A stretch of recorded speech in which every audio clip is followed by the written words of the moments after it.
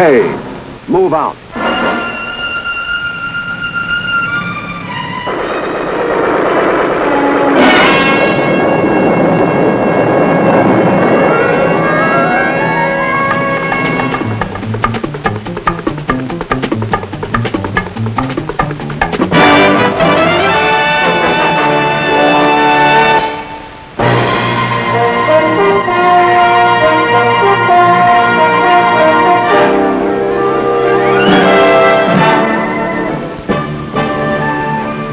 For the global defense of freedom, the United States Army depends upon many factors, lightning-like firepower and mobility.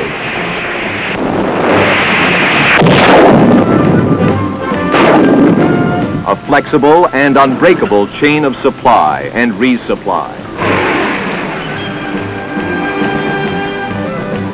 And above all, the Army depends upon men.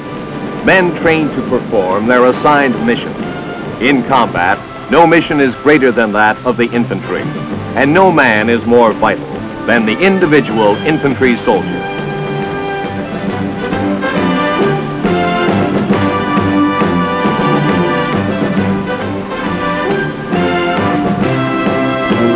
This is the story of how infantrymen are trained, individually trained to perform their mission.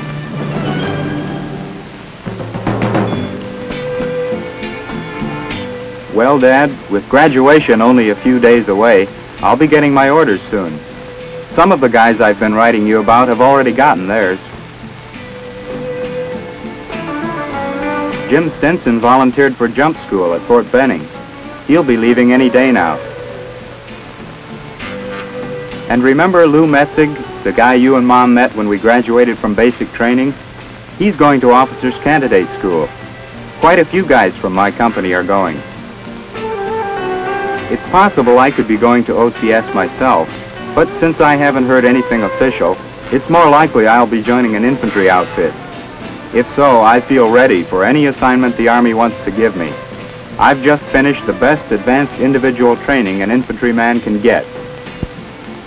I even look different. Here's a picture one of my buddies took a few days ago. You can see I've put on some weight. It's not fat either. I lost what little I had of that. But there's something else that you can't see in the picture, something that's become part of me too. All the experience I've gained since we first reported in nearly 8 weeks ago. Fort Ord isn't only a basic training center, it's also one of the largest centers in the world for advanced individual training in different Army specialties. One of these specialties is infantry, and the sign by the post entrance tells you so. There's the long rifle, the combat infantry badge worn by Army foot soldiers who've been in combat. We got used to seeing that badge because the men who give this advanced individual training are almost all combat veterans. Welcome to Range 36, Weapons Demonstration. This morning you will see a demonstration of all the weapons of the infantry, weapons which you yourselves will learn to use during your next 8 weeks of advanced individual training. That weapons demonstration was a surefire way to get our undivided attention right from the start of our training. It's quite an arsenal when you stop and think about it. The Major introduced us to the various weapons individually. Some we'd used, some we hadn't. They ranged from the light weapons carried by an infantry squad to the big recoilless rifle that rides a mount on a jeep and needs a 4-man crew to serve it. It really packs a punch.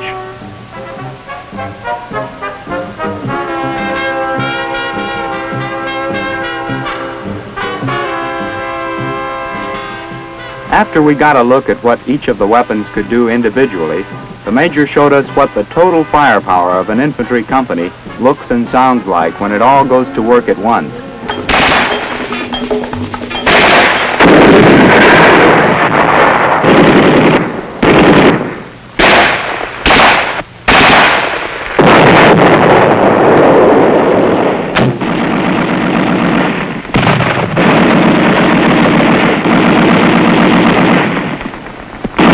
They call this the Mad Minute. Everything cuts loose. Rifles, grenades, machine guns, mortars, the works. The military name for it is PLF, Protective Line of Fire. and it's like a solid wall of flying steel. Any enemy advancing against it is bound to feel he's gotten into the wrong place at the wrong time.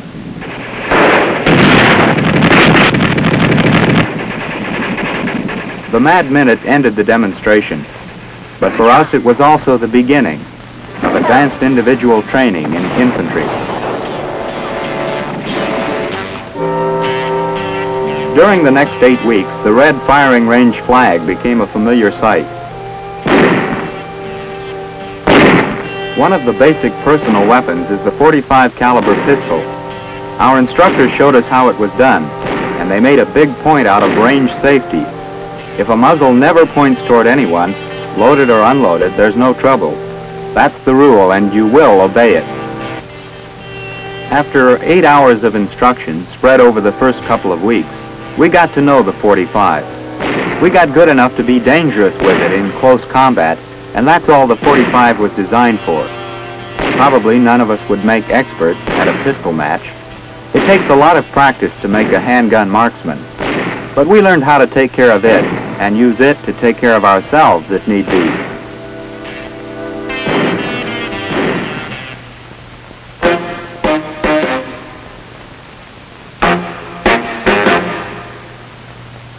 Another basic weapon we worked with during the first week was the bayonet. This was really a refresher course, since every soldier gets bayonet training during basic.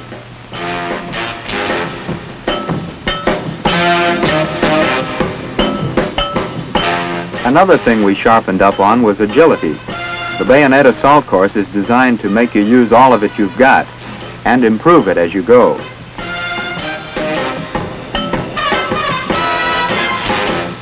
As with all combat training, you learn that it's best to do it right the first time, every time.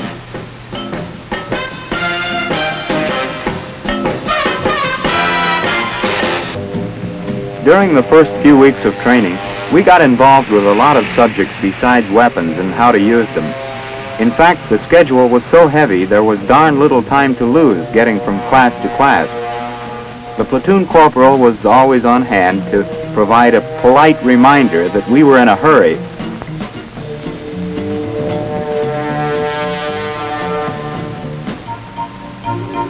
One important subject that we put a good deal of time into was field communications. The classes were big, but they made sure enough instructors were on hand to provide individual instruction for every man.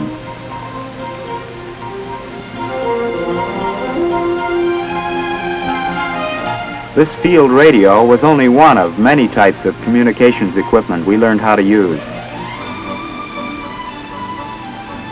In this subject, as in all subjects, we learned some basic theory, along with the practical operating instruction. We learned how to make a place of danger, of combat perimeter, as safe as possible, how to use time in the field to dig in, and do it in ways that provide maximum protection, as well as maximum fields of fire against attack.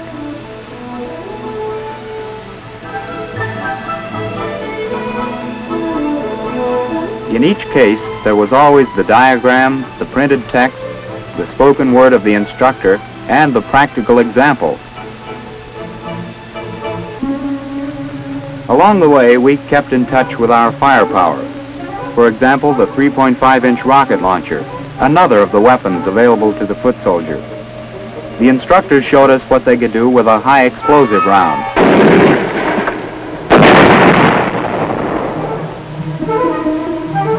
Then it was our turn to take the firing line and try it for ourselves using practice rounds. We already had several hours of classroom instruction in the rocket launcher, so it wasn't entirely new to us.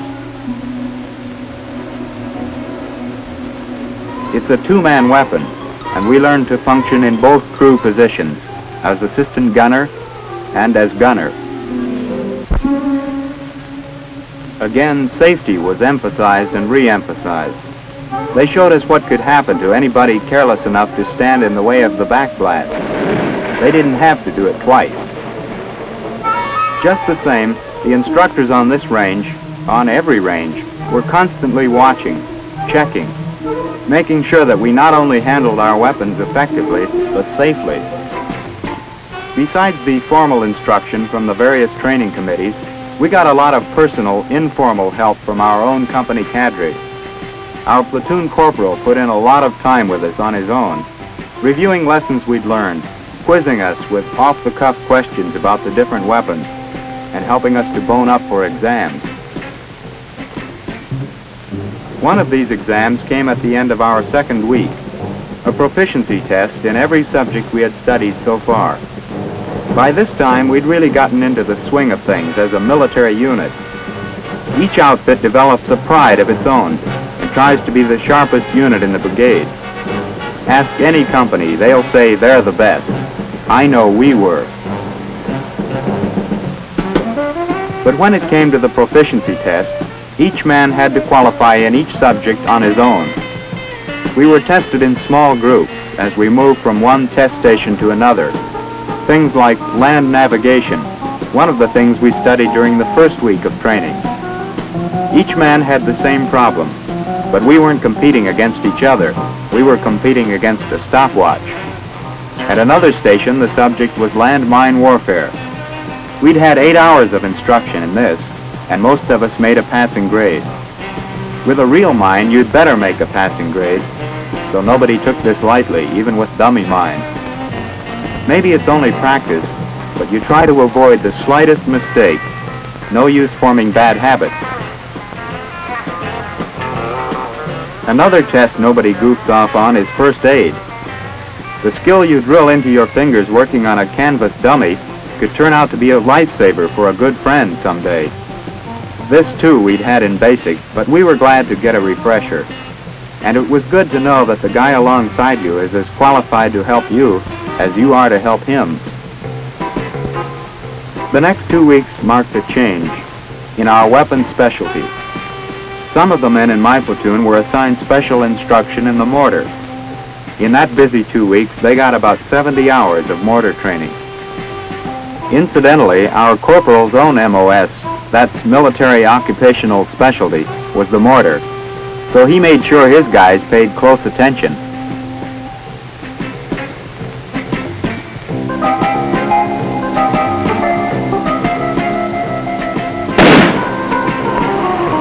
Some of the other men were assigned 2-week special training in the recoilless rifle.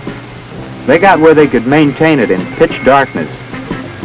The 106 fires such a large round that a 50 caliber spotting rifle is mounted on top of the main barrel. The gunner fires a tracer from the spotter rifle to get the range to the target before he fires the big one. In short, they learn to work with the gun and with each other, which is just as important. My own MOS is rifleman, just a plain old ground pounder with an M14. MOSs are assigned on the basis of what the Army needs most at the moment, as well as on a man's own ability and interest. In our company, I guess about 75% have the rifleman MOS. During the 3rd and 4th weeks, we riflemen got nearly 70 hours of special training, a lot in the classroom and the bleachers, and a lot more on the firing range. We spent a lot of time on the machine gun range with the M60. Some days, 2 or 3 companies would be using this range at the same time, which may indicate how important machine gun training is to the infantry.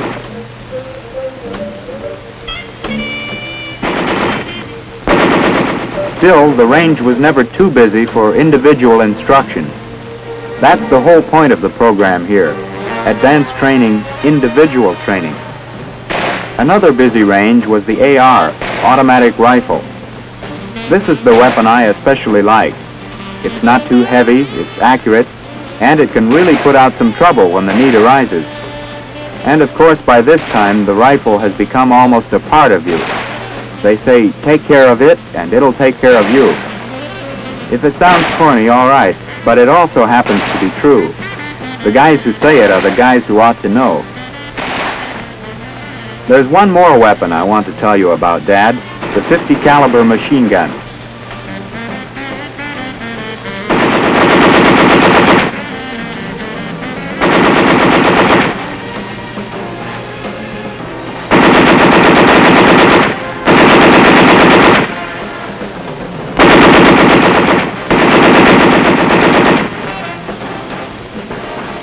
On that range, you couldn't hear yourself think.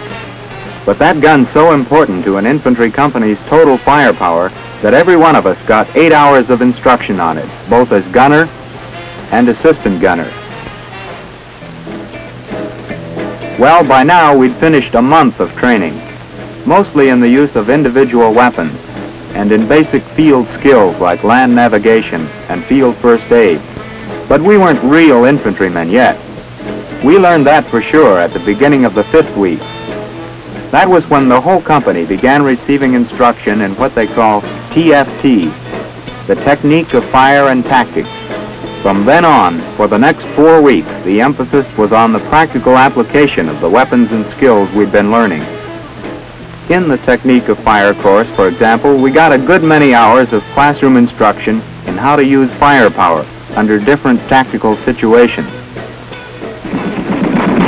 And nearby was the range where we put theory into practice by firing at different groups of targets at varying ranges, grouped and shaped to represent an attacking enemy force on natural terrain.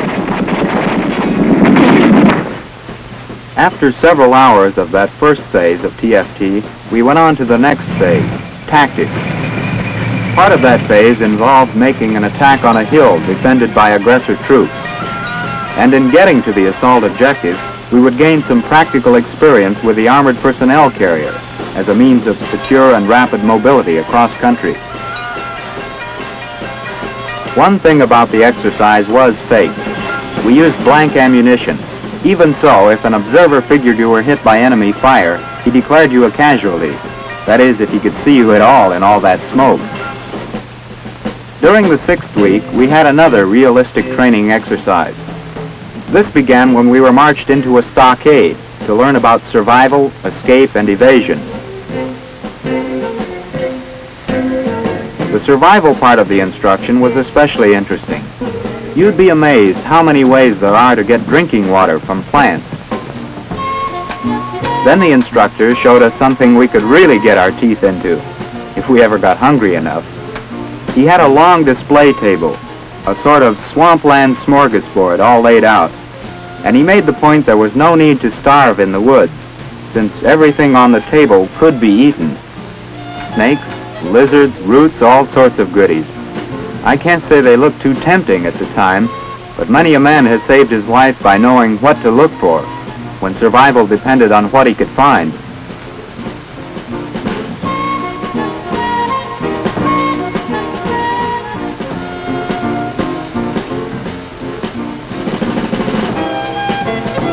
We paid close attention because someday our survival might be at stake.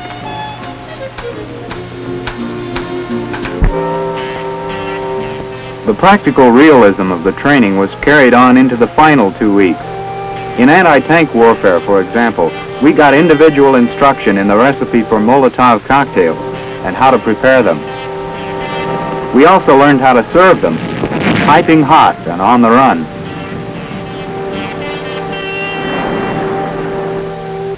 During the final week of training, we had individual combat actions. This started with a group of us going out on patrol. We'd already had about 30 hours of instruction on patrolling, but this time it was different. We were patrolling in territory that was held by a hidden enemy.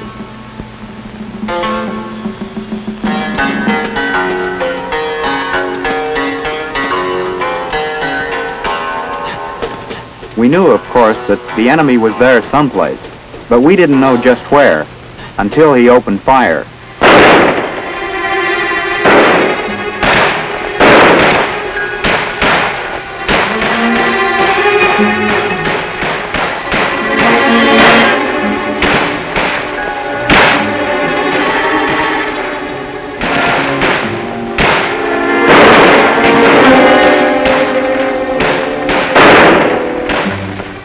It was blank ammunition, of course, but everything else about this exercise was strong on realism.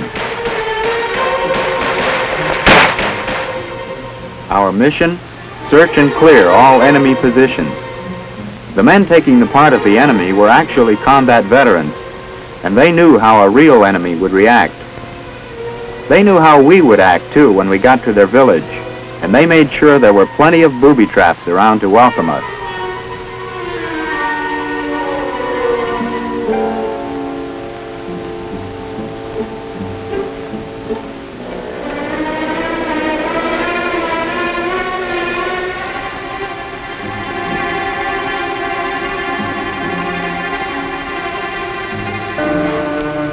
By now, we had broken down into squad-sized groups.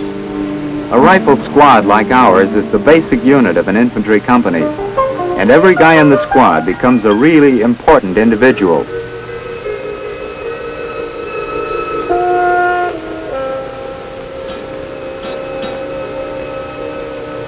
There's a squad leader, of course, who plans the action, gives the commands, but from there on, every man functions on his own initiative. That's what they mean by individual combat actions. Here was our objective, to search and clear this village. It looked peaceful enough, deserted. We knew, of course, that it wasn't.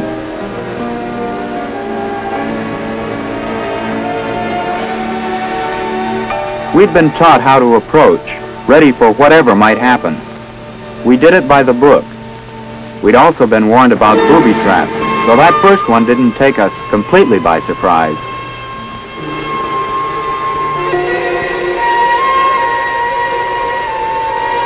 We were surprised to find a guy squatting quietly in front of a shrine. He wasn't armed, so we couldn't be sure he was an aggressor, but the squad leader kept a rifle muzzle on him just the same. The next thing we found was an enemy casualty. He played dead real well, and we went along with the realism. But that's when Stinson goofed. If that had been a real grenade, it would have chewed Stinson up good. I took no chances. Before I searched a hut, I fired into it chest high. Then I went in. It was empty. But the enemy had been there. Wise guy. Still, he made his point. Lou Metzig thought he heard a noise in another hut, and he took no chances either. He was all loaded for bear. But the enemy chickened out.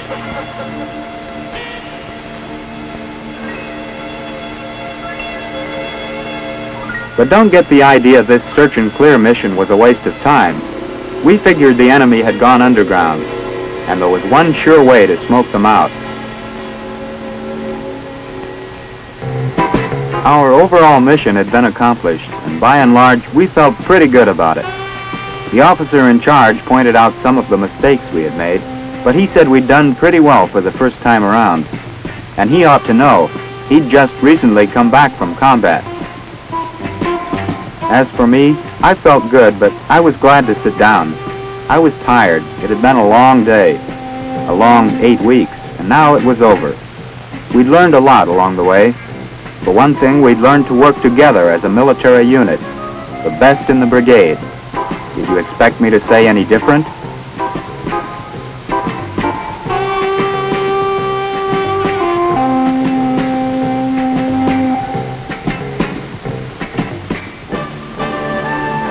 We had also learned to act as individuals, though, and that's important too, because in a few more days, we'll all have our orders, individual orders. So as I said earlier, Dad, I feel ready for whatever assignment comes. I've had the best training there is. So has Jim Stinson and Metzig, and so has every other guy in the platoon and in the company, and in every company that graduates from AIT Infantry.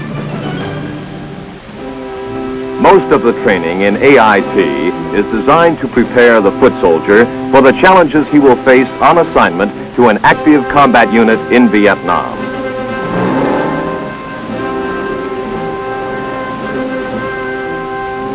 But many AIT graduates are in fact assigned to other areas, such as Germany, where their constantly maintained readiness bolsters the defensive strength of NATO.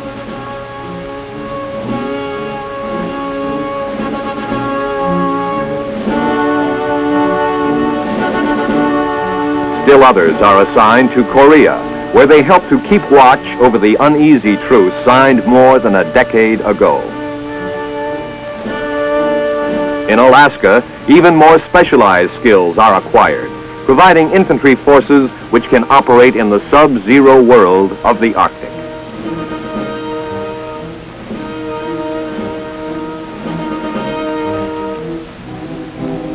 Some men go on to sharpen their infantry know-how in the jungles of Panama. And in the far Pacific, on Okinawa, frequent maneuvers keep the infantryman's readiness at the peak level which today's world of rapidly changing global challenge demands.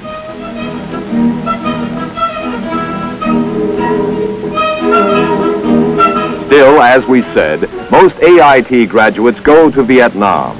But before they go into combat, they receive additional training, specific pointers about this particular fight on this particular ground. More practice under the sharp eyes of men who have spent months right here where the fighting is, and know what to look for in the way of mistakes.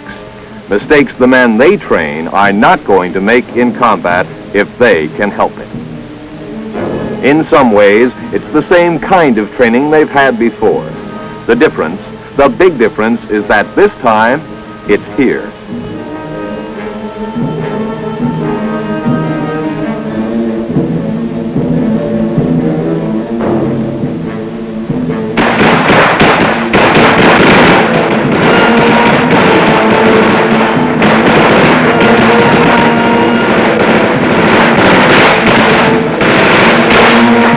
Each man learns from experts how to make himself as nearly invisible as possible in the jungle. A professional overlooks no possible advantage, and today's infantryman is a professional. If a scout dog increases the effectiveness of a patrolling unit, then he learns how to function on a dog-led patrol.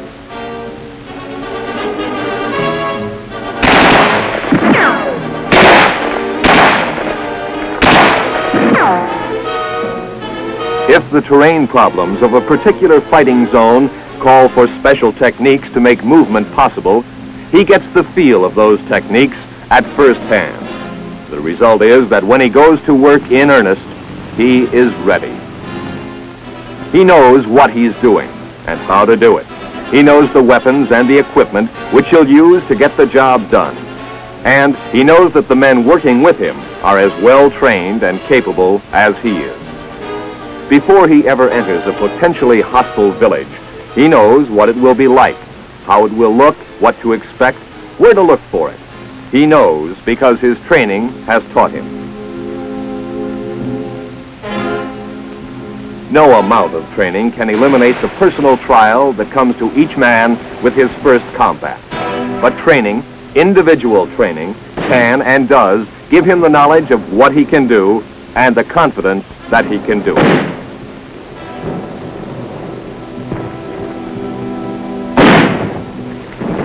It's been said before, the I in infantry stands for something else as well. The indispensable, the individual.